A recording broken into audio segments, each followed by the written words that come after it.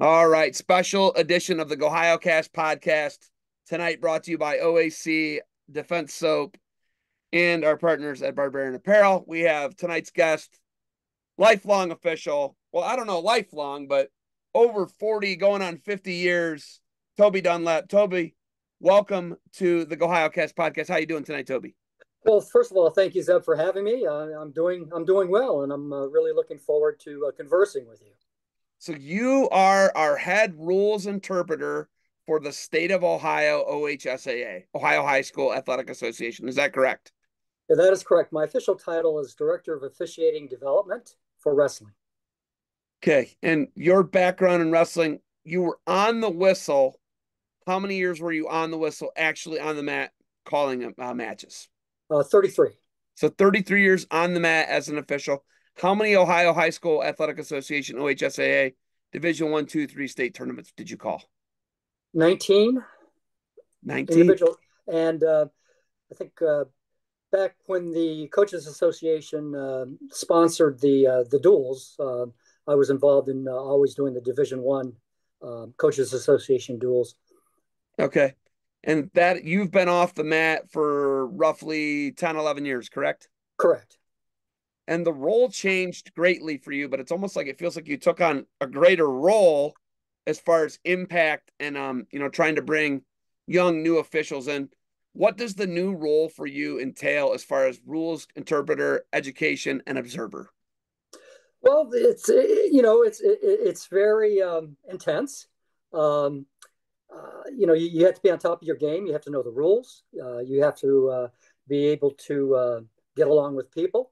You got to wear a lot of different hats, and you're always juggling the various roles. Not only am I the DOD, that's the short acronym for Director of Officiating Development.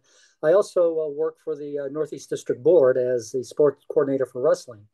And basically, what I do for them, I'm sort of the liaison between the district board and the sectional district tournament managers in the Northeast District. So, yeah, I have a lot of roles, a lot of hats to wear. I had Elliot Spence on. He was the first in this series. He's one of the great young officials in Ohio, in my opinion. He's One of my favorites. Yeah, very thorough. Has gives you his point of view, how the rules are applicable, how he felt control went, what he saw. I really appreciate that about Elliot. Not condescending, not rude. I really like that about him. And I, in talking to him, I didn't know a lot of his background in the sport. Elliot was an NCAA finalist Yes. and a state placer for NCAA finalist for Mount St. Joe, and then a state placer for Cincinnati Elder. So he never really left Cincinnati a whole lot. He did do some coaching over in PA and did some different things when he got an MBA, but good guy, great guy overall. Not a lot of your officials have that high level of a background in the sport of wrestling, like an Elliott Spence, right? You do have, Right. I'm, but what is your background in the sport of wrestling? Did you wrestle in high school? Did you wrestle in college? Do you just love the sport? Why wrestling? Why the sport of wrestling? And how did you get involved? well, I wrestled in high school for a very small school up on the lake called Fairport Harbor. And back in that day, it was we had single A, double A, and triple A, which is synonymous with Division One, two, and three. Back when I wrestled, single A, which were the smallest schools, and double A, which is medium-sized schools, we had the same state tournament. We were sort of combined. So there was single A, double A, and then there was the triple A tournament. So things were a little different back then.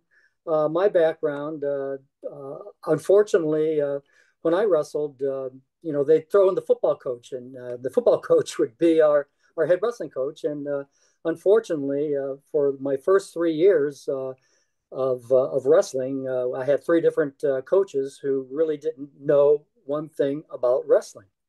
Uh, Good athlete I was, but unfortunately did not have the coaching for the technique. I did qualify for districts for 3 years, sophomore, junior, and senior. But at that time, if you lost your semifinal match, you were done. And only the first and second place wrestler would advance to the state tournament. So that was when two in the region, and you guys only had eight in your division, right? That's correct. Only eight at the state tournament. Man, I go back and I look at some of that old the Mark Osgood book, and Oh it's yeah, yeah. wild to look at. First thing, uh, I got educated last week by Rich Frimmel. Pat Milkovich won one state title. Pat Milkovich won one state title in Ohio. One of the all-time greats ever out of Ohio won one state title. Yeah. I was texting Tom Milkovich. I was like, "Hey man, did your brother only win one state title?" And then I was looking for the 1973 state tournament, I want to say, and I couldn't find him. And I'm like, man, he was like fifth, third, and he was a champ. It was only one three. You could wrestle 3 years. Could you wrestle 3 years? Were you just sophomore, junior, senior, or could No, wrestled 4 years. because a freshman could wrestle when you were? Yes. So Pat Milkovich could only wrestle 3 years. And I guess depending on the school system, a lot of school systems only would, their freshmen were with the junior high. That's right. Menor until the last 10 years ago, yeah. 12 years ago, Menor had their eighth graders or their ninth graders at the middle schools. Right. And, the seventh and eighth graders would have their team and the ninth graders would have a separate team. And then your sophomore year, you went up to the high school level. That's crazy. So you've been around Lake County your whole life. Well, not necessarily. I came to the area, I was about in sixth grade. Okay. Where did you guys come from? Where did you guys move from? I moved from, my father worked for the U.S. government, so I lived all over the world. So you were what was who was he working with? Well, we lived in Saudi Arabia. He worked for Aramco oil company. I lived in Saudi Arabia, yeah, for 4 years. And from there, we went to the South Pacific, the Marshall Islands and the Caroline Islands. So I lived there for 4 years. You lived in the Marshall Islands? Yes, absolutely. Is it sweet and tropical and as awesome paradise as you think it is? Absolutely. Oh my gosh. I've been to Hawaii for a flow wrestling thing that I did for almost 9 days. It was more than the hype, just so you know. I was like, this is unbelievable. Marshall Islands has got to be similar, right? Oh, I mean, I don't know what it is now, but back in the day, it was, it was uncommercialized. So everything was pristine. Not like you see, well, some parts of Hawaii now, very commercialized. Yeah. For example, Waikiki Beach. Oahu, Waikiki Beach, we were there. It's wild. Like Waikiki or Oahu is just, what do you call it? Honolulu is exploded. It's massive. How are you able to stay in Northeast Ohio in Lake County after living in the Marshall Islands for 4 years? You got it. How are you able to do it? Well, my father was a secondary teacher. And the reason we came back to the States is, I was getting near high school age, junior high school age. And he said, it's time to come back to the States, for your education. And he settled down in Fairport Harbor as a teacher. And that's how I ended up there. That is wild. So your dad was a teacher that traveled all over the world? Yes. That's what your dad did. He probably made a bunch of money because he was traveling, educating kids who were working for oil companies, whatever, U.S. government, kids on bases, whatever it was. What was the Marshall Islands? Was it a base? What was that? Well, Marshall Islands at that point was a trust territory of the United Nations. And basically, the trust was run by the U.S. government, Department of Interior. And they set up and would run the educational system there. And your dad just rode the wave. Went all over the world. Yeah, that's amazing. But he was. Well, go ahead. Well, I was going to say, my father was a World War II vet. He was in the Navy, and he was part of the island hopping as they were moving toward Japan. And after the service, he was stationed in Japan as part of the occupation. And when he retired from the service, he stayed on and worked for General MacArthur, who set up the the governmental system, the constitution, the educational system in Japan. And, my father was part of that And where'd your dad meet your mom? in Japan. So that's your dad. Dude, this story gets the more you're telling this is wild, dude. So my grandfather, Ferd Miller, was an island hopper as well. He was at Guam in the Philippines. My grandfather was involved in every major amphibious land invasion in Europe, North Africa, Sicily, Italy, D-Day, and then they sent him home for leave for a month. Took a train from Norfolk to Toledo, did leave for a couple weeks, and then when got shipped out, trained out from Great Lakes in Chicago to San Diego, went on convoy, Guam in the Philippines. Wow. And as I said, my father was, obviously on a ship, and they would cart around the Marines who did the actual, um, you know, uh, landings on the islands. That's what my grandfather drove the LTV. He drove the LTV, the landing craft. Yeah. Wow. The gunners made on an LTV. Mhm.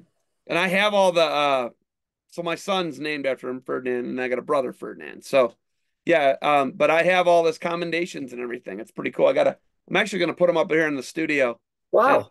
another cool thing. So where were you actually born? In Japan. So you're oh my goodness. This just it just keeps Toby, it keeps getting so are you a dual citizen? No, I had that option when I turned 21, but I decided just to declare my U.S. citizenship.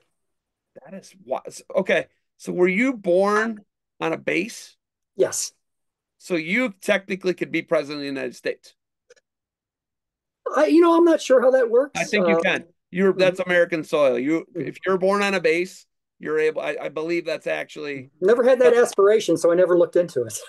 But I no, I think because like if you're not, that's like one of the big disqualifiers. Right. You're not born in the U.S., right? You cannot be. For example, Arnold Schwarzenegger, who was born in Austria, governor of California, he Yep, couldn't run for the could not president. be the president though. Yeah, that's wild. Wow, I didn't. Where were you born? What city? Misawa Air Force Base. Okay. That's crazy. Yeah, that blows my mind. I had no idea. And then, where's mom from in Japan? She's from the southern island of Kyushu. So she's from a sweet place. Yeah, yeah. Is it like fishing? Was it like a big fishing place? Back then, she was sort of inland, so it was mountainous. Gotcha. Yeah. Any family over there still for you? I'm sure I still have cousins, but I've only been back on business, and my schedule was so compressed that I really didn't have a chance to, reach out and make contact. How many times have you been back on business? Just once? Uh, oh, maybe 5, 6 times. Oh wow, you've been there that many times. That's wild, man. That I had no idea that was your background with. I didn't know that you had your mom's Japanese. I had no clue. I had no idea. And dad, where's your dad originally from? Pittsburgh, I'm not going to hold that against him. and his parents came over from Scotland. My Wow. grandfather and grandfather. You got about all the boxes checked. You know that? Pretty amazing. Okay. So the sport of wrestling, who put you in? How did you get? Where do you bridge the gap? Where do you get involved? Is it what is the name? What is the name of Fairport Harbor? Is it like Warren? It's not Warren G. Harding, or is it Taft? What is the It's name? Warren G. Harding High School. It's Warren. I was right. It was Yeah, Warren G. Harding, Fairport Harbor. absolutely. Now they're building a new school, so I don't know if they're going to keep the name Harding High or maybe they're going to go to something different. I don't know. So how do you be? You're a skipper. You're a Fairport Harbor skipper. How does the sport of wrestling? You're not a big guy. I know that. You're not a huge guy. Is that what draws you to the sport? Yes, it was, even though I played football, Oh my god. obviously for a smaller school, but there was always something about wrestling, the challenge, and plus, you know, you're always competing against somebody relatively your own size, and that was drew me in as well. Um, we had a gym teacher who started a intramural program, and I think I was in sixth grade when I started competing in this intramural program, and it just went on from there.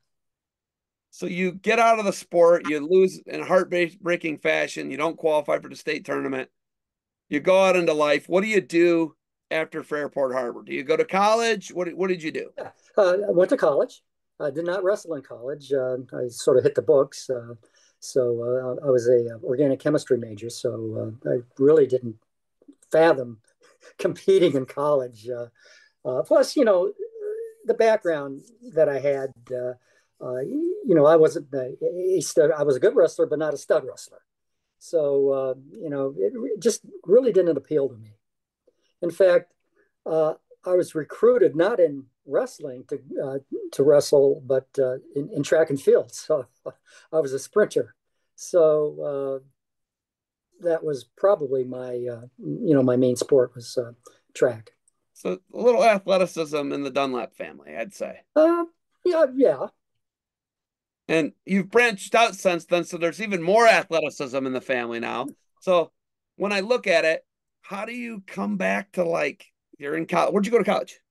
I went to Case Western, and then I finished up at Lake Erie because my father took ill, and I had to come back and stay at home.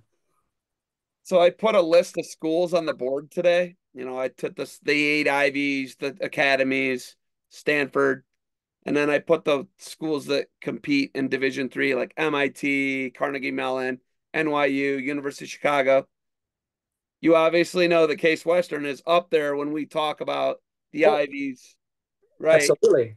Obviously, then you got the four academies: the Coast Guard Academy, Navy, Army West Point, and then Air Force. And then you guys are in that elite, Case is in that elite group of the top 20 schools, right? I mean, I don't think it's up for debate, right?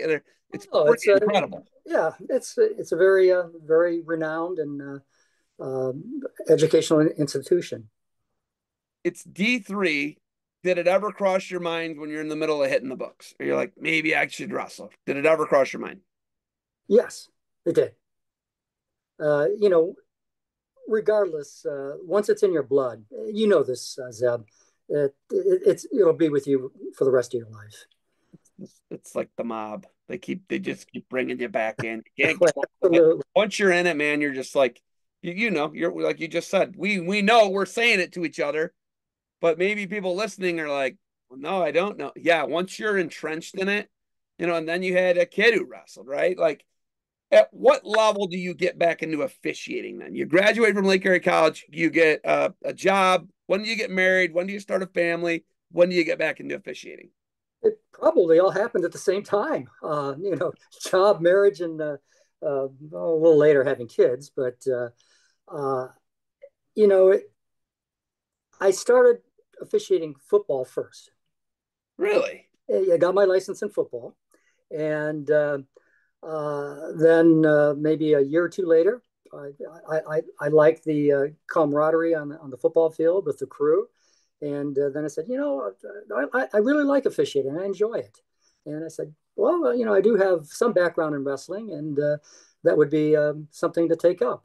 So I called one of the old time officials that I remember from high school. Dick Knuth, he coached at Harvey, and he also officiated.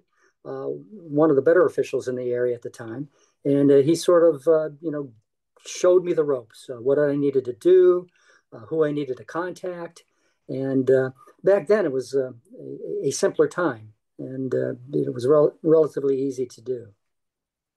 When did you ref your first match? From your first match to your first state tournament, how long did that take to become a young official, first starting out, first season, first state tournament? What was the time period there? It took me 10 years. 10 years. 10 Wow. years. And at that time, you had a group of great, experienced, and by experience, I put that in quotes. I don't want to refer to age, but a great group of experienced officials that, the Sandy Cagios, the Denny Palmers, the Don Ferrises, Don Schonauer, Jim Schonauer, It was really difficult to break in. Now, for the first 5 years, I really I did not get into it in a serious way. I do junior high, I do freshman. I'd never had the inkling to do varsity, and after that fifth year, it just kicked in, and I decided, well, this, you have to set goals for yourself, and when you enter, when you become official, you really have to set a goal for yourself. What do you want to get out of it? Do you just want to do junior high? Do you want to focus on youth? Are you just satisfied doing high school and not doing tournaments and advancing? Or do you want to go the full Monte, so to speak, and qualify for a state tournament assignment? So at the beginning, you have to set your goals. It's wild for me to look at how we're in such a shortage at this point. I think I said off camera crisis mode, Oh, absolutely. and I just don't think people realize how much of a crisis mode. And listen, it's not just wrestling; it is everything across the board. Zeb, you hit the nail on the head. Now, you might not know this, but statistically, all sports in terms of officiating, the number of officials have gone way down. For example, I think in the last 10-year period, there was maybe a 35% decrease in football officials. Whereas in wrestling, I think it's more like in the mid-teens in terms of percentages of in the last 10 years of officials who've gone out of the sport. So in a way, we've been very fortunate, but we need more officials. The sport is growing, particularly with our young ladies. Yeah, They have really hit the mat with a storm. I mean, there's just uh, hook, line, and sinker. They're really getting into it. it's how it has exploded and how they're going to end up having to add a division. It's all one division right now with the girls, right? Right. It's wild to see, man, and the level of wrestling since 2004 being added in the Olympic program, women's freestyle. Uh, yeah, I you never could have told me it would be where it is. It would be on the floor of the Schottenstein. We'd have the high level competitors that we do have in Ohio. We have it always. We always have, obviously, like really high level. But our girls, we have girls that win Fargo. We've got it's pretty high level to see that level and to see like what it's become and what it's evolved to. It's wild, man. It's wild. It's just yeah, like you're saying, like yeah, it's the real deal. Well, absolutely. In fact, the first couple of state tournament qualifying to qualify, we had the pre-regional and the regional concept for the girls. And basically, when you have a regional, it's run by the OHSAA. Well, the sport has grown so for the girls that, for example, this year, the qualifying tournaments are being pushed down to the district level. So So they're gonna have three they're going levels. to have sectionals, districts, and state. Wow. So this will be the first year for it. The first 2 years, it was regional state, right? Well, it was a pre-regional state. I think the first year might have been a regional, and last couple of years, I think was the first years that we had a pre-regional, which is synonymous with a sectional. Gotcha. But uh, uh, now each of the four districts, we're actually five districts in Ohio for wrestling, but for girls, I think it'll be the four. They will have a regional, or I'm sorry, a sectional and a district to qualify to the state tournament. Gotcha. So they're going on par with the boys. Yes. Gotcha. Which I mean, you can see that coming. There, Oh, when's absolutely. the division going to be added? Do you think the divisions to the girls? Well, I think this year is a wait and see year. We're going to see how many competitors we have. Obviously, to add another division, you have to have the critical mass to do that. Yeah. And I predict within the next few years, we'll be there for another division. Wow. That's if it just, keeps on growing. it's incredible. When the interest is there, and when you have, Oh, the interest is really there. yeah, that's crazy. So Toby, what do you think we need to do? What do I need to do as a media guy? I mean, we already know what you're doing, right? Your job is to educate and to observe. What do we need to do, parents, coaches, whatever it may be, We administrators? What do we got to do to really get out of crisis mode and replenish the ranks in Ohio officials at all levels? recruit, recruit, recruit. We've had some initiatives where we're going to the high schools, we're going into the colleges. Um, some high schools who have phys ed teachers as officials, they have uh, got clearance from their school boards to offer a credit class in officiating, and a lot of high schools have started officiating classes for high schoolers. And as I said, we word of mouth, parents, grandparents, whatever it takes. We'll pull from whatever we need to fill those ranks. Now, uh, the more that we have, and because of the attrition rate, the better. Because as you and I discussed pre-air, that a lot of officials within the second year are out of it. Uh, they decide that it's not for them. And unfortunately,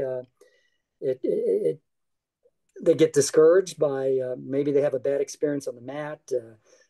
Maybe fans don't like what they're doing and yell at them. And fans have the right to be a fan, but not to chastise and get personal with officials, because believe me, if you have a young official out there and somebody's down his throat or her throat, you think out there, what am I doing this for? Is it worth it?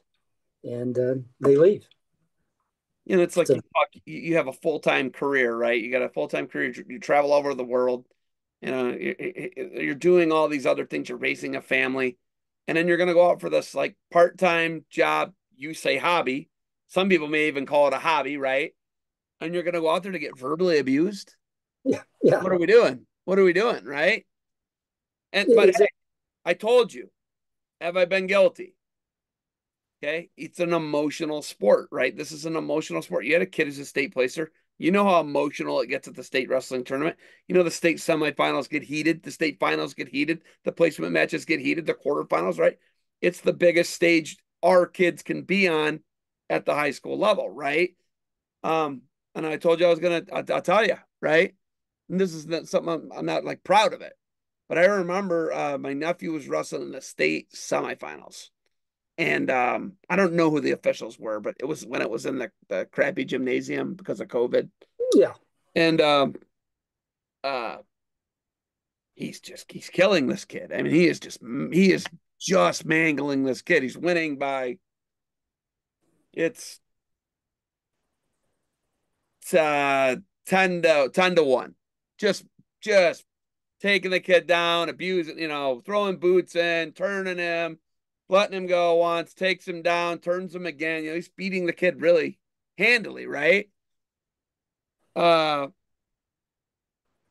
13-2, 14-2, and he takes one backward step and the official hits him for stalling.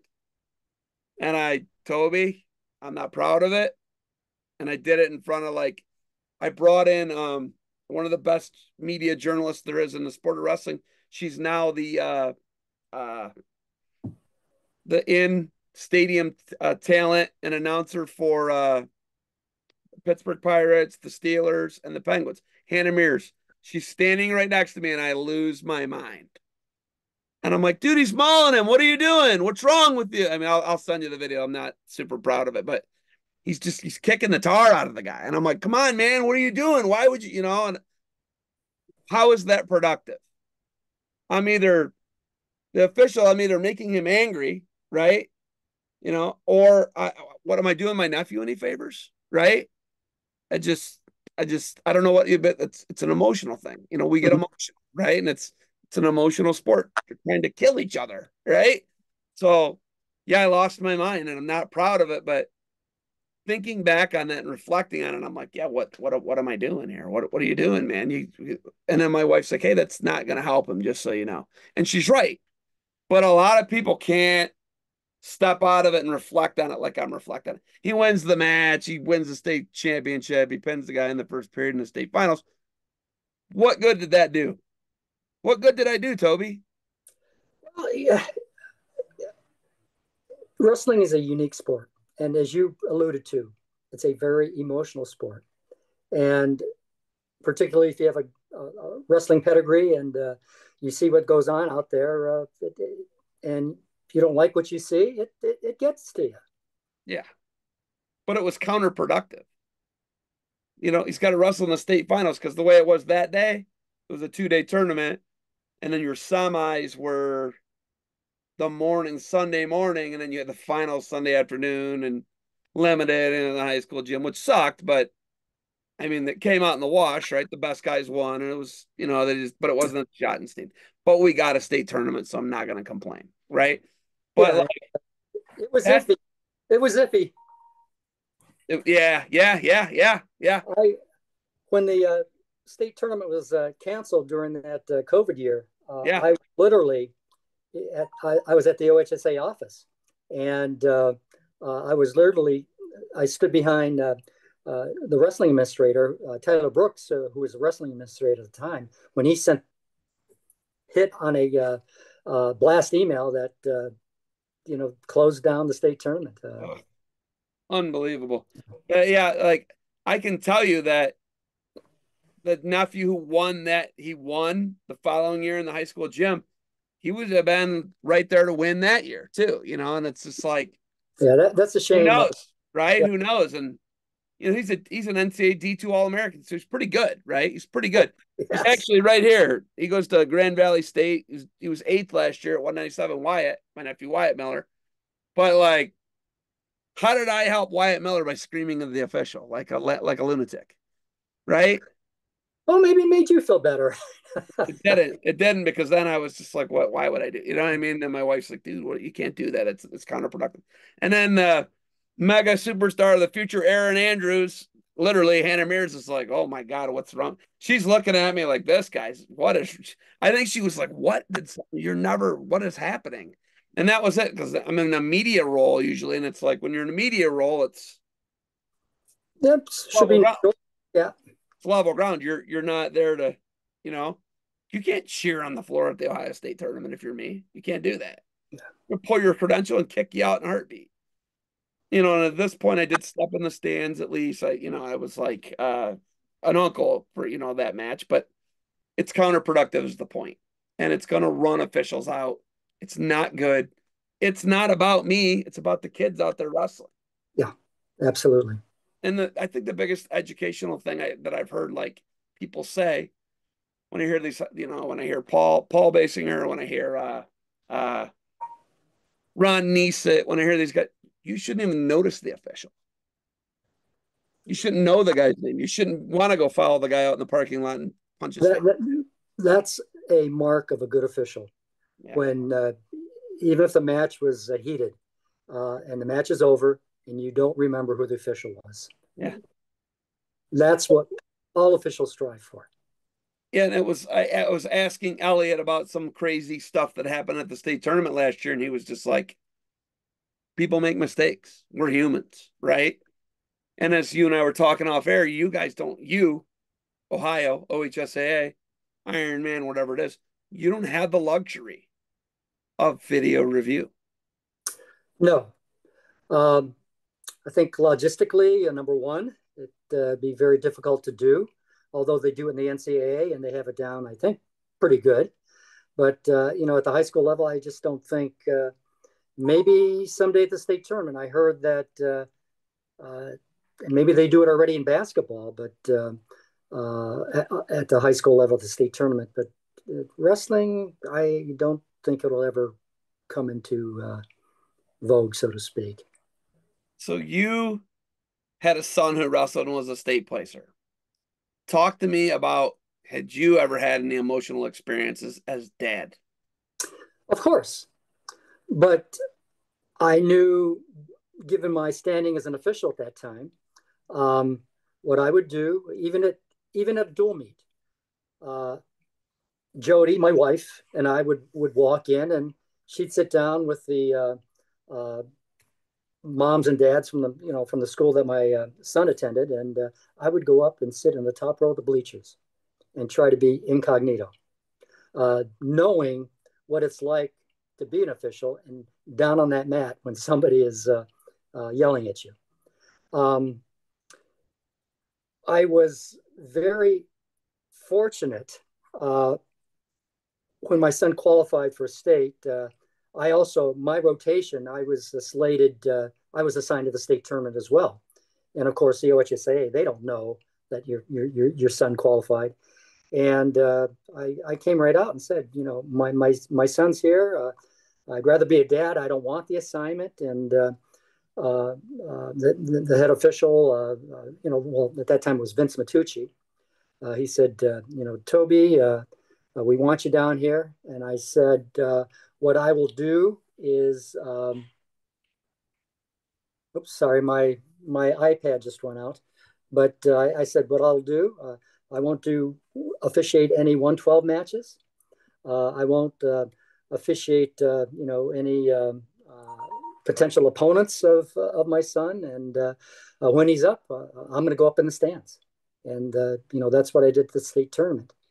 And he came back through the consies. He lost his semifinal match. And it just so happened that his placement match for third place came up on my mat.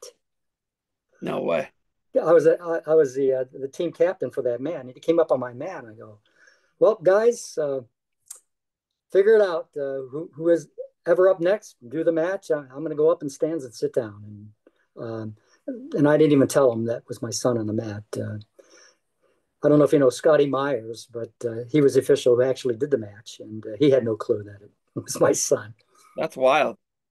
That's crazy. And then afterwards, probably, hey, it was my kid, right? Well, no, I went up to him after his match and gave him a big hug, and I was very proud. But did the typical father things, and then I went about my way. I had a job to do. That's why. See, yeah, like managing the emotions is just so difficult. And when you see something like it's egregious in your opinion, right? You're like, oh man, like luckily, did anything crazy happen, or did he just dominate? And what was he, fifth, third? What was your kid? What was his? He was third. He was third. Yeah. Okay. Yeah, he lost his semi um, to a wrestler from St. Ed's. Oh my God, Harris. Yeah. Did Harris win the weight, or was it Hardy, or was it Hardy won that year. Hardy beat Harris in the finals? In the finals, yes. And Harris beat my son in the semis. This is a good weight, dude. Yeah, it was a real good Pretty good weight. Yeah. I mean, he came out of Maslin Perry, and there were about, I think, six state ranked, according to Brakeman, wrestlers, in the top 10 in that district. So for about 15 years, your kid was the highest state placer for Riverside until last year. Yes. That's wild. You know what? Rossboro might have taken third. Rossboro, I think he might have took a third. He got fourth and third. Yeah. But let's see, Lakea was a place, I don't know. Lakey was fifth. Was fifth. Yeah. Then, Diamond was fifth. Greg Hines was sixth. Toth was fifth. But yeah, they had places, but your kid was the highest placer till like Rossboro. That's pretty good. It's not bad. When we talk about this, managing, getting more officials involved, right? Obviously, you want old wrestlers to do it, but it doesn't always have to be old wrestlers. I know that you guys have a streamlined system. Everything is streamlined on the phone. You get paid. You do the training. It's either you can do it on an iPad. You can do it on a phone. Yeah, it's called Dragonfly. It's a new platform called Dragonfly. Okay. And dragonflyathletics.com. And that's where you sign up to be official. That's where you take your video courses. That's where you receive your assignments. and you even get paid through the app. That's what uh, uh, Elliot Spence said. It's basically a one-stop shop for everything. It is Assigning everything. assigning everything, becoming an official, taking the courses. As I said, in your initial sign up, uh, that when you express interest in becoming an official, it's all done on this Dragonfly app. So this Dragonfly app goes on your iPhone, goes on your whatever Yeah, phone, your you just Samsung, download it from the App Store. and it's you just create an account and you get rolling. You create an account, get rolling. Absolutely. Pay your dues, the whole works. Education, everything. Education, everything. So are you putting together courses that go on Dragonfly? Do you teach online like No, video? we used to have online trainers who were local officials around the state, and they would train. But now this is the first year there are no trainers. The courses are canned courses. Uh, I think put together under the auspices of the National Federation of High Schools, and the videos that cover all aspects of officiating. Now, the bad thing about it is, you can learn the rules and know the rules from the courses, but mechanics and how to apply the rules, uh, Dragonfly doesn't teach that. And that's up to us and our local officials associations. We have 19 associations around the state. So once these trainees graduate from the Dragonfly courses, uh, the trick is to get them associated with a local officials association so they could be mentored, so they could learn mechanics. Um, and there's a lot of the OHSAA provides associations if you apply for it with a stipend that you could use for training, or some associations use to pay mentors and the mentees a nominal fee to go out and do a freshman match or a junior high match. The OAC, Jared Opfer and Jude Roth, they sponsor a mentorship program through their organization that I think was rolled out last year. That's been great for young officials. And what they do is hire a mentor, an experienced official, and also hire an inexperienced official and match them up at their events and pay them as they go. Can we get there? Can we get back to having too many officials, having enough to do freshman, JV, eighth grade? Can we get there? Can we actually do it through OAC, OHSAA, Toby Dunlap, all everybody you mentioned, Dragonfly app? Can we get there? I think so, because right now a lot of officials are taking the course, okay, and they're getting their license. And as I said before, the trick is the next step, the mentorship, the the mechanics, the experience of applying what you learned online to what is actually going on the mat. Because you can know the rules, but if you don't know how to apply the rules to a certain situation, uh, you're lost. It does you no good. But we're sort of getting a lot of officials into the pipeline. Uh, the trick is to get them through that pipeline and get them ready, mat ready, in terms of mentoring, mechanics work, and application work of the rules on the mat.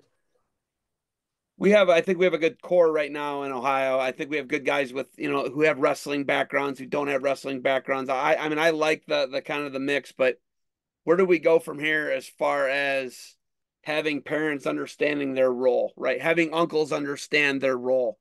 How do we get people to have at least some empathy? Like I knew immediately that I was out of line, right? But like most people are like, screw that guy, after that guy. How do after that late, that person, right? How do we get people to understand that the rest that they're under a lot of the time?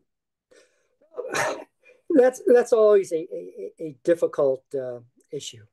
Um, the official on the mat, unless a fan is really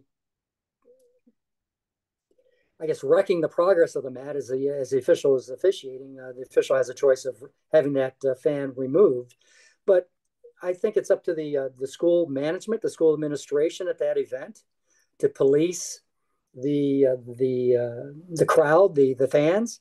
But again, it's tough because you might have one or two administrators in a gym packed full of parents and grandparents, and the worst fans is grandma in the second row of the stands.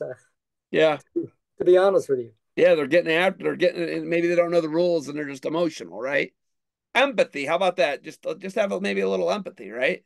Yeah, exactly. And and obviously, if we do a better job in training our officials to have not have those breakdowns on the mat, that goes a long way to helping the situation as well. But there's really no excuse, officials wrong or right, to jump down his or her throat. Okay. So last year we had some crazy emotional matches at the Ohio High School State Championships, all divisions, the four divisions, the girls, and then the three boys. Um, we had a state final that ended in an injury. I don't know if people know the rules there with that one. We had a Division three. We had an injury that occurred, right? A head injury, right? And when we go to a head injury or somebody is out, depending on what the call is on the mat, that match is over. That is correct. We have a concussion protocol, and actually, it's state law. If an official or even a coach observes signs, symptoms, or behaviors consistent with a concussion, the match is over. Over, done. State law. We're not playing with brain injuries. We're not messing around. Exactly. So, for example, you see the eyes roll back in the head, or the wrestler is incoherent, doesn't know where he or she is. That's a sign or symptom, and one of the signs or symptoms, and you have to call the match. Yeah, and that's what happened at, I want to say, 165 Division three. A kid was returned to the mat with force, went unconscious. The call was made a slam with force, and then the guy who actually got knocked out won the state title because the other guy put him down with force. Yes. And that's the facts of the matter. Yeah, and that's those are the rules. Yeah, I mean, no, I don't think anybody's debating that one. Yeah. I don't feel like that one was controversial. There are ones that I do think were controversial. Yeah, And believe me, I know which matches you're thinking about. okay, so two matches. Well, actually, two same guys wrestled two separate times. Okay, we had a Yes. guy from Dublin, Scioto, and we had a guy from Scioto, and then we had a guy from Brecksville. They wrestled. I remember that well. Okay, it went to an overtime, and they let someone make a choice. Yes, they did. That correct? Is that correct? Is that correct? No, They went to you're a absolutely ride right. out ultimate title, Right. UTB, right? You have a choice of top or bottom. There is none of this. Right.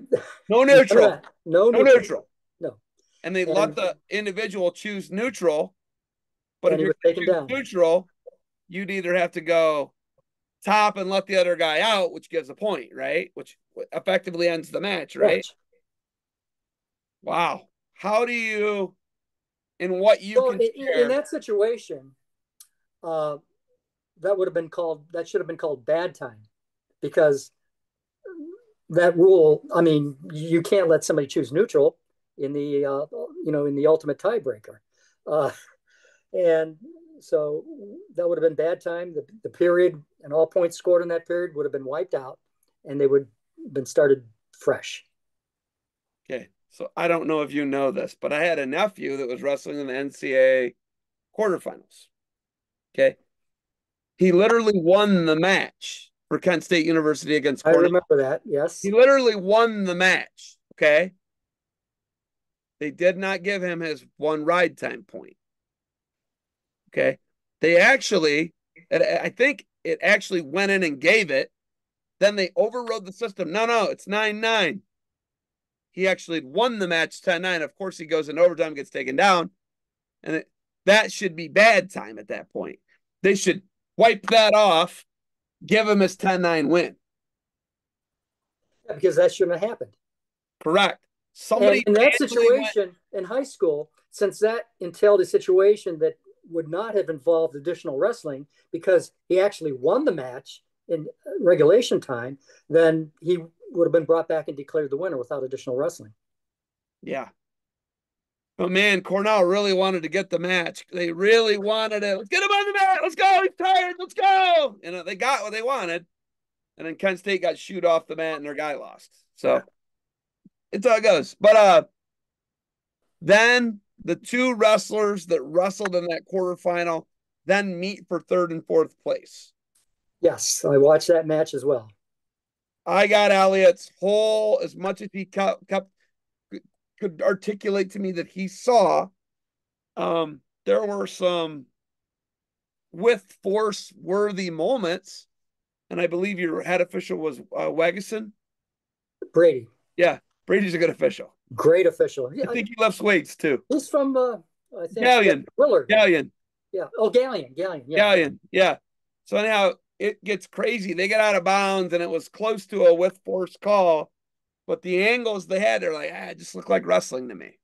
I appreciate that. I appreciate when it's just wrestling.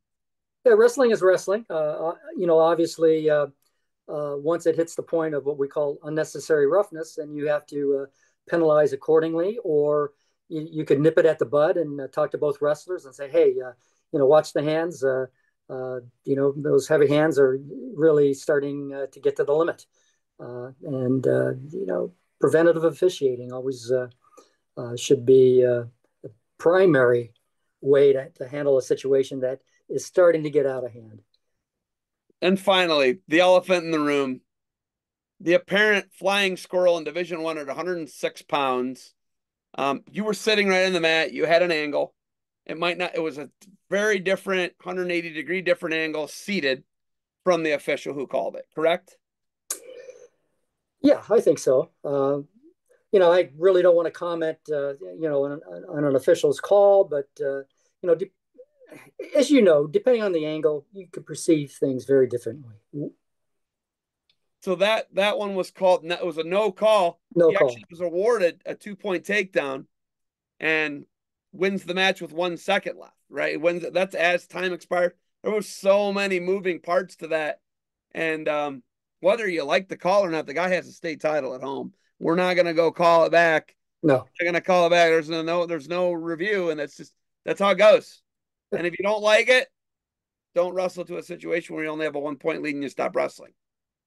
I guess what my comment would be to, I talk to the Perrysburg coaching staff daily, so I think they know, but you got to give the kid from Highland credit. He wrestled through the positions. He was just trying to win, right?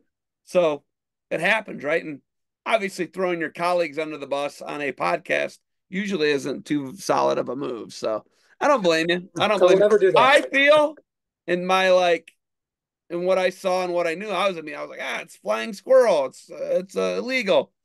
That was what I saw from the angle I had, and I was standing standing this far from you, 3-4 feet from you, and it was something. But now I think it's a learning experience for everybody involved: the officials, the crowd, media, coach, name it. Everybody learned from that, right? Yeah, definitely.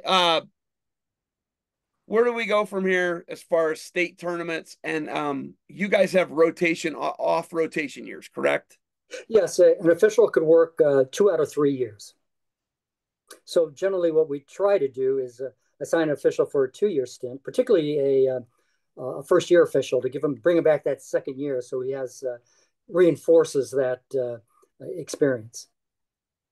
So, over the last, I think Jim Vreeland did some statistics, and over the last maybe 10 years or so, we've had over maybe 125 different officials officiate at the state tournament.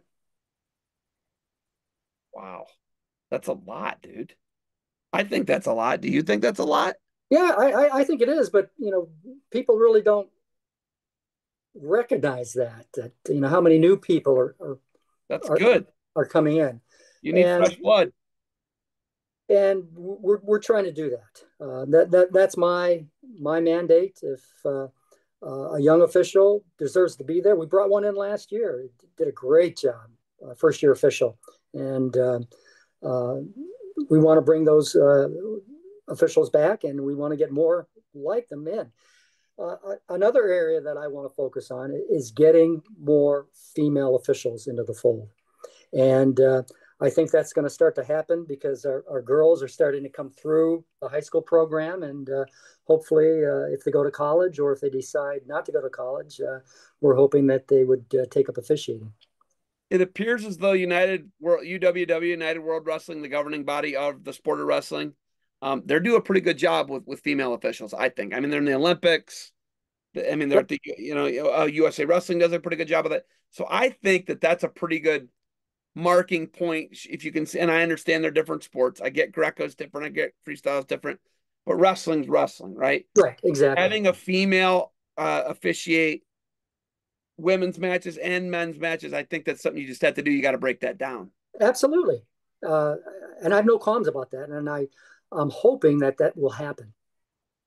Yeah, I mean, we have to. I mean, I think you got to get there. If UWW and if USA Wrestling's done such a great job at it, but none of the NCAA doesn't have it. The NCAA at no level, I haven't seen it yet, Yeah, right? And they got to be the leaders, in my opinion. I think they got to. I know that obviously UWW and USA Wrestling are being leaders in that, but I think we need to see something from them too, right? I mean, I I'm agree. sure you Yeah, would agree with that. yeah. Uh Yeah, man. I think that people don't realize we're in such a crisis mode. I just don't think they get it. I know Oh that no, they don't. they just don't. They do want to just keep screaming at officials and can't run people out of it, man. You can't. We had some crazy stuff happen this summer in baseball, but it's like what I can at least be like. What I did in my nephew's semifinal match was counterproductive. When I do in my 8-year-old kid's baseball game, it's not going to change anything, right? So I just try and yell for the kids a bunch, right? I want to yell for the kids. I want to yell for and cheer kids on because screaming at the officials it's counterproductive. It's not good. Agreed. I love it, Toby. What other things have we not covered that you'd like to talk about? Obviously, bringing more women officials on board for not just girls wrestling, but to officiate boys. I think that's a good thing. I think we got a good Absolutely. starting point there. But is there anything else that talk Dragonfly? We talked about the training, how you can get Well, on it. would you like to talk about some new rule changes for this year? I absolutely positively would. Well, the biggest rule change is the 1 point of contact on the mat, in bounds, or boundary lines considered in bounds as well. You're in bounds. For example, uh, you could be totally out of bounds with a finger touching, and I could be totally out of bounds riding you or on your hips, and wrestling will continue because 1 point of contact is on the mat, in bounds. Okay. Okay. I have to correct the rule guy here. I feel pretty good about myself And right now. there's no cylinder. There's no cylinder. There's no cylinder. That's not where I was going. If it is safe, you can do that. Well, that's what I was going to mention next If because I should have just kept my mouth shut and let you do your thing. I and wound you up and didn't let you finish going, but and, only and if it's that's safe. that's the big qualifier. Okay. For To- example, you've been iron. Toby, the biggest, we got to get this out of the way right now. This is going to get clipped. It's going to be on the internet. I'm letting you know right now. The Walsh Jesuit Ironman is the pinnacle and the top of it's the tournament of tournaments in the United States of America. You know it. You're at it. You get it. I know you've been to a double-digit amount of them. They don't have a big enough mat space to wrestle a lot of those matches the way they need to be wrestled and officiated, and you know it. Exactly. And as I said, and you alluded to, safety is the primary concern. Even where the coaches' chairs are, it could interfere with the wrestlers, and we had to be extra vigilant in policing that to ensure that if there's a potentially unsafe situation, that match has to be stopped, regardless of position. So I'm just going to put this out here. When you have your whole team on the mat, or you got a bunch of little kids on the mat, and we're worried about some freaks of nature mowing down a bunch of kids on the edge of the mat because they're going to continue wrestling, the wrestling will not continue. The wrestling will be blown dead. You're going to have a bunch of pissed off people. Well, let them keep wrestling. No, man, safety first. You don't know what you're talking about. And you already know there's going to be like a near fist fight. Oh, Madness. You already know that. I could hear it now. But again, we're September, Toby. September 2024. I'm calling it right now. You gotta let them wrestle through that position. Absolutely. You don't have a big enough mat. You're wrestling on a postage stamp. What do you want? Exactly. And again, even I was in a National Federation meeting yesterday, and that was emphasized. Safety comes first. It's a primary concern, and that's what each official, that's their primary concern, is safety. Yeah, it's just like if you return someone with force and they lose consciousness, you are going to lose. The match Absolutely. is over. You will be the loser. Yes. And if you listen, we love hard wrestling. We like, right, take them, pick them up, put them down hard, right? It's the sport. It's rough and tumble. If you put someone on their head, you are going to lose the match. Yes. It's just that simple. I don't know what else to tell people. You If can be as mad about it as you want. Those are the rules. if you want to lift somebody off the mat, you are responsible for the safe return. When you take a post arm away in midair, when you grab a wrist, you've taken a post arm away. You have created that situation. You were responsible. Potentially dangerous. Yeah.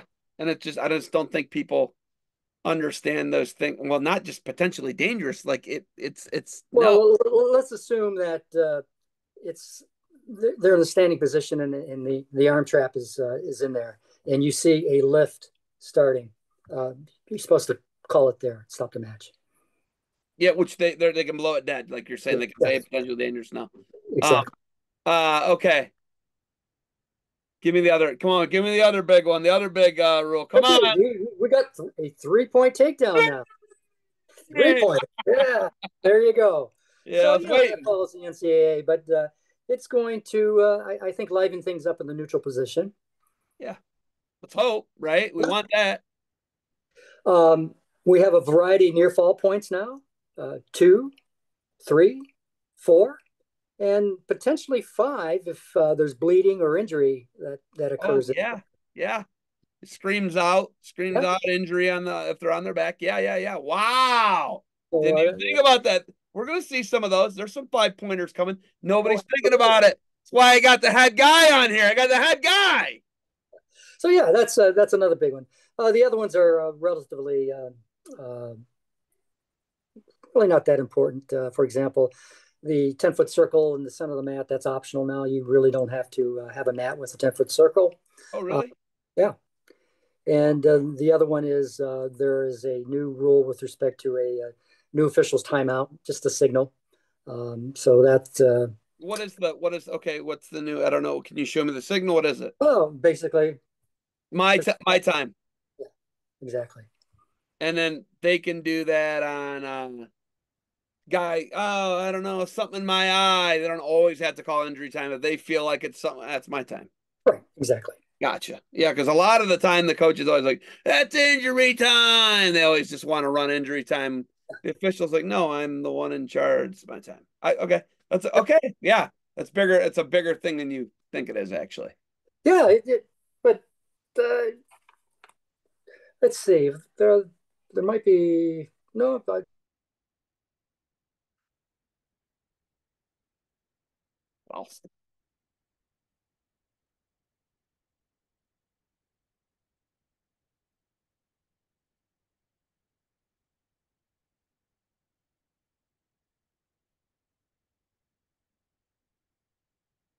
Well, Let me get Toby back on here. Get him back. That was great. He was talking about 3-point takedown, 1 point of contact. I'm fired up now. He's got me fired up. Toby, you got me fired up. We'll get him back in here. We'll get him back joined up, and we'll finish this up. I'm fired up now. Toby's got me fired up about rules. Got me all fired up about rules. We'll bring him back in and talk about it. You know what? Let's talk about some things we got in the background here, folks. Just so you know, I'll be selling it on eBay for anybody who wants it. We're gonna put it up here. We're gonna get it. We're gonna get it going. Actually, I should send him a screenshot of that real quick. There's that one.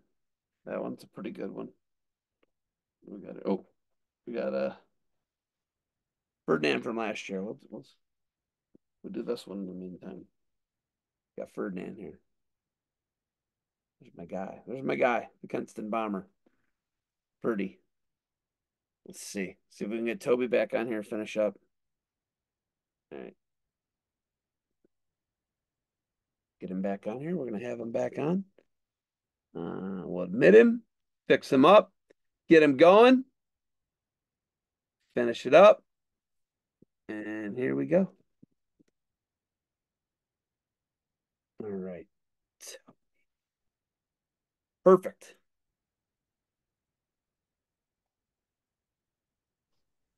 Gotcha. Okay, can you hear me? Perfect. All right. Well, you're on my iPhone now. My iPad, I apologize, ran out of juice. Hey, take your phone from this and do this with it. Perfect. Oh, there we go. Okay. Where we left off, we had the 1 point of contact, no matter whose point it is. It could be the fingertip of the guy who's on his back getting pinned. You can have falls out of bounds, right? Yes, and 1 point of contact falls. Just as long as a pinky toe's in bounds, that's considered a contact point. No cylinder, you got it. There has to be a point of contact. Point of contact on the I mat. think that needs to be emphasized because college is the cylinder. It's the cylinder. Someone's hovering over the cylinder. Okay, you could have somebody's they could be hopping. The leg Yes. hopping, or someone's like, usually it's like a guy squatting down in his like backside, his hamstrings are hovering over. It's actually pretty wild to watch, man. Because what's really hard with that is you don't have an angle for the cylinder. The angle for the cylinder is the ref standing right on it. Exactly. That's the problem with the cylinder, right? Would you agree with that? I agree with it. I really don't think the cylinder concept will ever come down to the high school level. Yeah, I mean, it's too much. It's just, yeah. I'm just not a fan of an imaginary cylinder that goes to outer space. How about that? When they do that, I'm like, all right, come on, guys. I get it. I enjoy it. I enjoy the amount of wrestling that it's allowed, right? But like, it's just too subjective to the ref standing directly on top of it. You can't review it. It cannot be reviewed. Yeah, So, exactly. but 1 point of contact is the biggest thing. Anybody's point of contact. Anybody's point of contact. Defensive wrestler's point of contact doesn't matter. And then 3-point takedown. What do you think the 3-point takedown does for Ohio? Well, Ohio, we tend to work on our feet.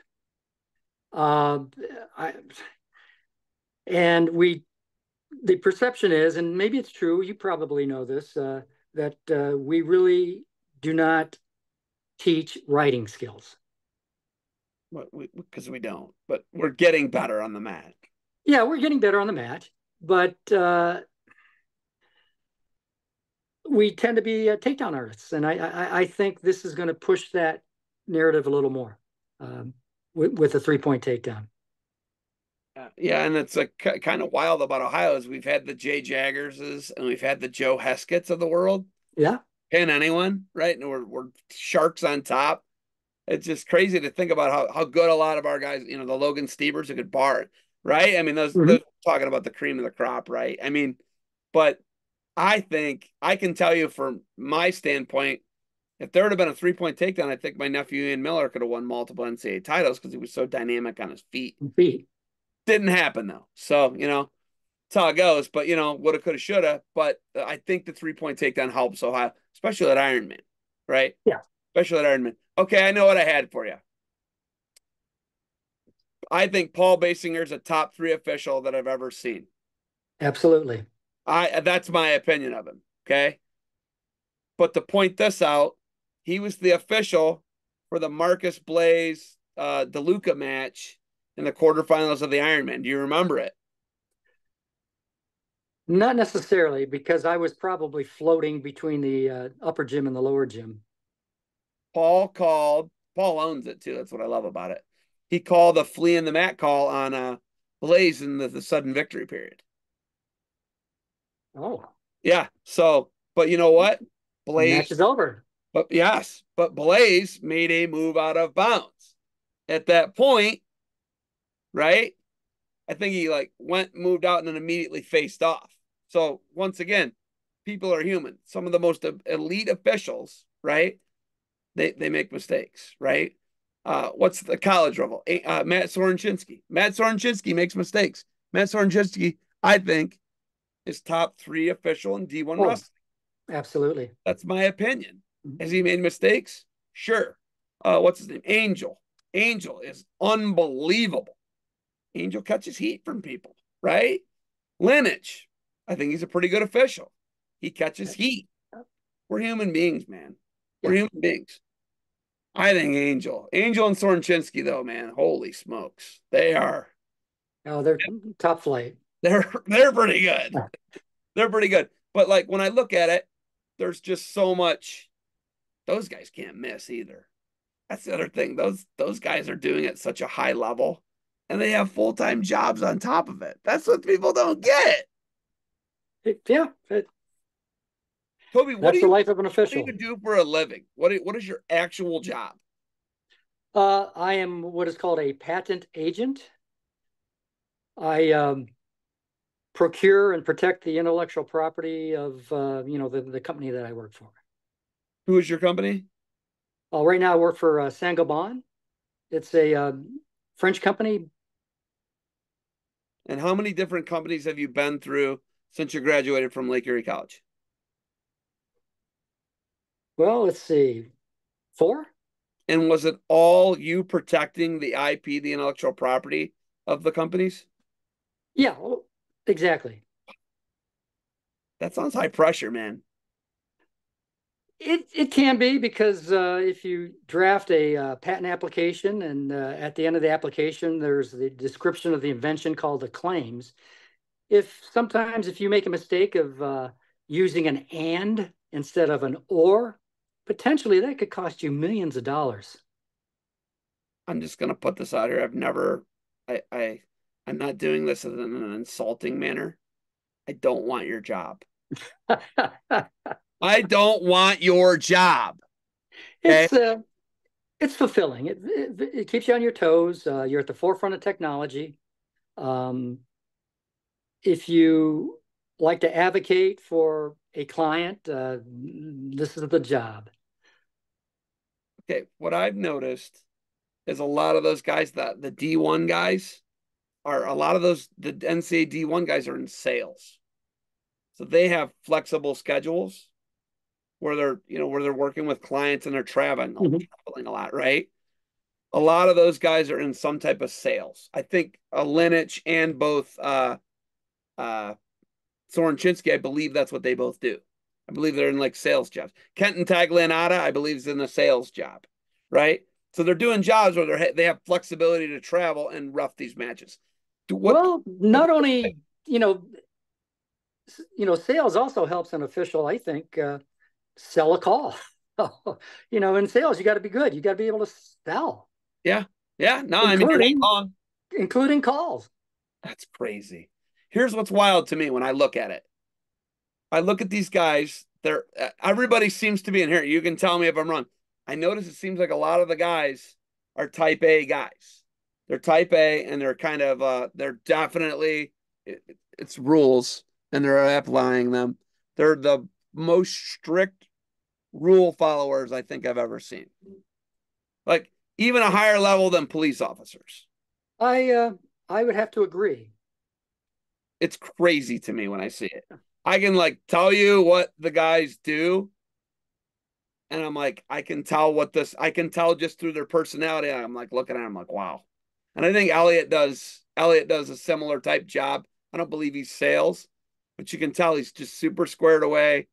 Boom, boom, boom, boom, boom. He knows what he's doing in every minute of his day. And I don't think there's anything wrong with it. I think I'm complimenting these guys. Oh yeah, I think it's the ultimate compliment. Why Oh, do you think those guys gravitate to it? to officiating? Yeah, why do guys in sales, why do guys who like application of rules, why do they gravitate to officiating? Well, it's just an extension of following and knowing rules. Um, that's actually that's a good question, but I, at the same time, though, they're officials from all walks of life and all different careers. Educators, doctors, attorneys. They make good officials. I know we had a couple state highway patrolmen for a long time. They were Yes.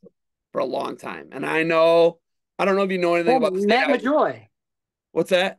Matt Majoy. Yeah, okay. But I don't know if you know anything about how Ohio State Highway Patrol is.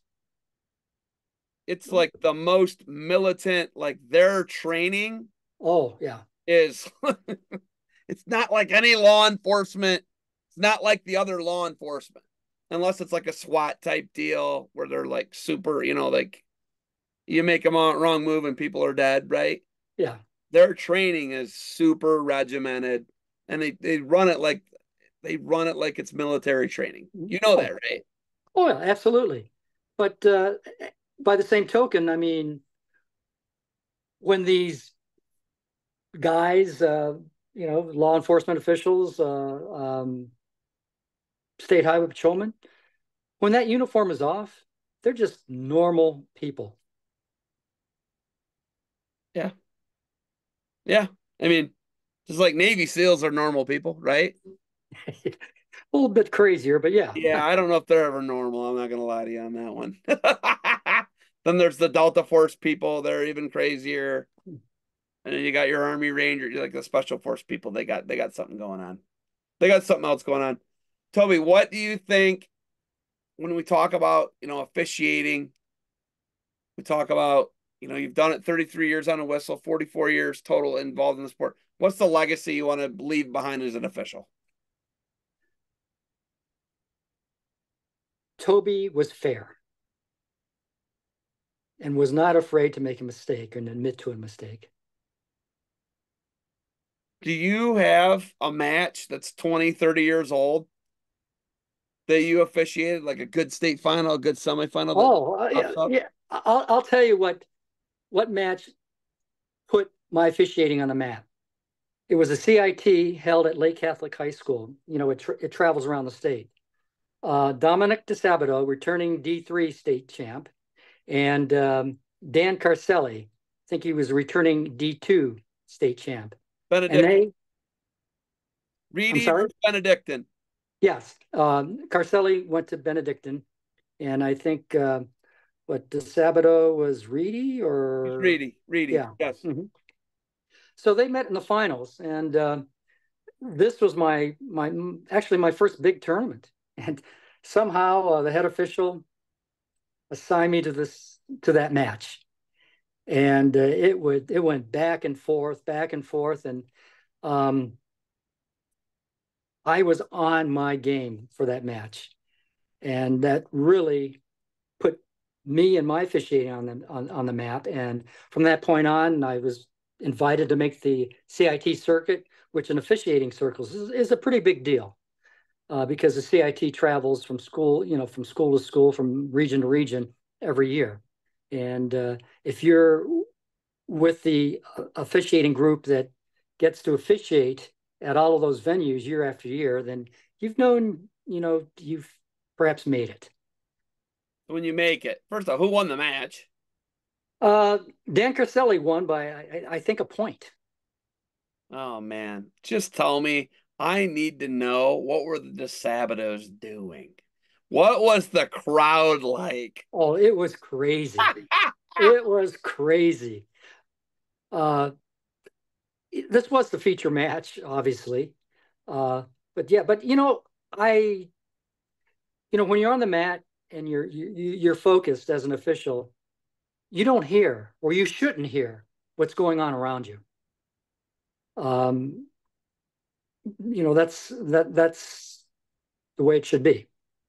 And I really could not tell you, other than what people have told me, what the crowd was like for that match. Yeah, I can only imagine that the Sabatos get a little nutty if you don't know that. I'm telling you. Uh, a good wrestling family. Yeah, great wrestling family actually, but yeah, I mean, they get a little nutty sometimes though. Sometimes it gets away from them too. Like it got away from me and then when my Mm. nephew takes something fun of much. All right, Toby, you got anything else for me? Well, yeah, there's one other rule change that I failed to Oh, mention. The uh, oh, the technical fall. Up until this year, if you gain the technical fall from takedown right to the back, and we gave the offensive wrestler the opportunity to get the fall. So if you came out of uh, criteria, but still were in the same pinning situation, you let it burn, and you would give the offensive wrestler a chance again to put the defensive wrestler on his or her back and work for the fall. Well, this year for the technical fall, once you come out of criteria, the match is over. You don't let there's a difference between coming out of criteria and the pinning situation ending. So we don't base it on the pinning situation ending anymore. We base it on coming out of criteria. And that's the okay. new rule. Okay, so someone can fireman's carry. They're up 15-2. They can fireman's carry a guy to his back and still pin him though. Oh, yes, absolutely. Okay, But there's once that, continuation. right. But once the wrestler who was fireman's carried to the back comes out of bases out, then the match is over. I'm not gonna lie to you. I didn't know that not wasn't the rule. I thought that once you got out of Yeah, for criteria. example, uh, I'm leading 15-2. I take you down. As you're coming down, I'm able to get a standing cradle on you, bring you down to the mat. Uh, you're working for the fall. The bottom guy bases out, but I still have the cradle in. Back in the old day, you would allow that wrestler a chance to bring the bottom wrestler who's being cradled back over again It has to because be pure feet to back. They cannot have the lock, the body locked up or the half locked up, whatever it is. They got to go to their back, and once they come off, it's over. yes, You can't have the pinning combination locked up. I had the arm bar. I take him down right to an arm bar, but he's not on his back. You don't let him run him over with the arm bar. no, because Ah, it's only in a situation taken directly to the back. it's got to go feet to back. Yes. Gotcha. Okay, that's good clarification. Man, I'm glad we got a little overtime in here. You got anything else for me? Well, that's basically it for the rule changes. Okay. All right. Any grandkids? Are you gonna have any grandkids that wrestle? Do you have any grandsons? Yes, I have a grandson who's in sixth grade who's been wrestling for about 4 years off and on. Are you serious? And yeah, Where's he at? he's at Lamuth. Okay. Okay. He's I know you still have two he's granddaughters. two granddaughters that are they're not wrestlers, but they're good athletes in their own right. Very good athletes, I should say. Okay. So you got a sixth grader at Lamuth. Is it Dunlap? Yes, Oh my goodness. So I'll know unfortunately, now. I'll another know Dunlap. now. Okay. All right. Okay, that's good. And everything else is good. And when do you retire? How much longer you got to work? Well, I did retire back in 2022. And as you know now, I'm working again. I took a year off. I was in retirement. I got a call from a search firm, Do and you they have a said, concussion? I want to ask you, do you have a concussion right now? What are "Yeah, you I doing? probably do." Well, What anyway, are you doing? make a long story short, I was offered the job. It was an offer I couldn't refuse, and I'm back working. Okay, hold on. You're retired. You could have refused. I could have refused, yes, but it was one of those once in a lifetime offers that you got to jump on. You got grandkids. You got this officiating thing. Yeah. Now you got another full-time job. Lots of vacation though. Where do you go when you travel in your job? Do you get to schedule? No, I can't travel March 8th. That's the state tournament. Do you have that control? Yes, if it isn't a for example, a court hearing or something like that, I can't change. But all in all, my employer comes first. But I've really had the latitude to make my own schedule, for the state tournament. Never had a problem. In fact, I've had situations where I was in Europe the day before and flew home, got home, and drove down to the state tournament the same day. So Wow.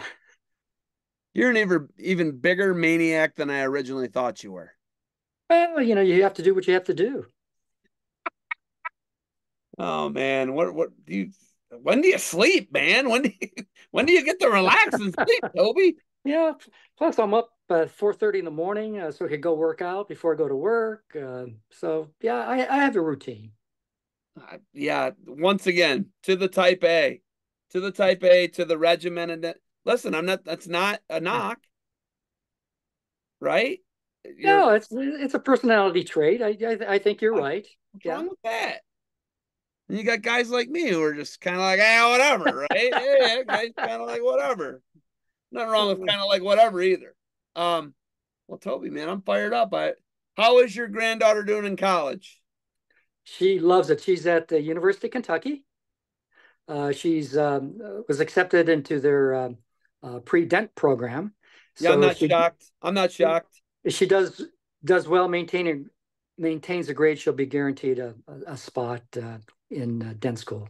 So yeah, she's so far loving it. She's aced her first couple of chemistry quizzes, so that's chemistry is near and dear to my heart. So I'm really proud of her for that. And my other granddaughter is a junior at Riverside, and she loves basketball. So she's a basketball player. Gotta love it, man. That's awesome. That's perfect. I love it. I love to hear it. I love to hear about success. All right, man. Well, I think we're gonna wrap it up. But hey, Dragonfly. Everything people need to go to. They want to become an official. They can go to ohsaa.org. Yes, I would suggest going to ohsaa.org. Go to the officiating tab, then there's a drop-down menu, and there'll be an option, becoming an official. Click on that, and all the Dragonfly information will be there on how to sign up, how to get the app, and so on and so forth. So once again, Dragonfly is the app that manages everything about officiating from education to re-education, a contact hours, assigning, assigners, whatever Permitting it is. the whole work, licensure, permitting, whatever you want to call it, from A to Z. Again, that's dragonflyathletics.com. But that'll be the web address will be on the OHSA website. I love it, Toby. Hey, thank you for the time. Stick Well, my around a pleasure. little Thank you bit for here. having me. I appreciate you. Stick around a little bit here. I'm going to talk to you a little bit off camera. Toby Dunlap, Sure. thanks for the time. My pleasure. Thank you.